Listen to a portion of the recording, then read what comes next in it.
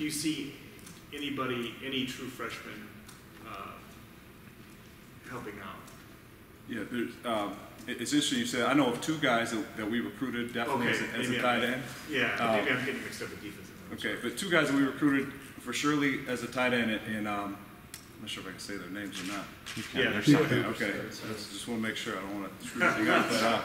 But Noah Fant, who's was the top player in Nebraska, coming out of Omaha South, and then also T.J. Hawkinson, who you guys from Iowa should know. T.J. He broke the all-time receiving record here in Iowa as a tight end, and we're excited about those two. And there's a couple other guys coming in that we're not sure if they're going to be tight ends or not.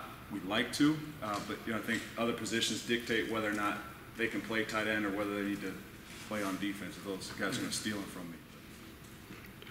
Where is John in his development, John Wisniewski? John's coming along, right? John's taken a big step from, I think, last season till now. And I think going into last year, he kind of assumed that he was just going to fall right in line because he's the next tight end at Iowa. And I think that sort of set him back a little bit last year.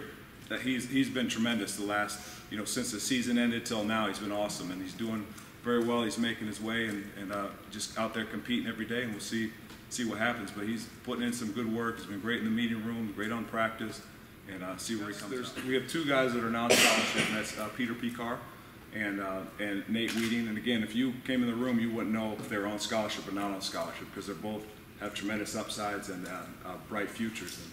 And I don't want to put that label on them, I guess, but I think they both have a chance to really emerge this year.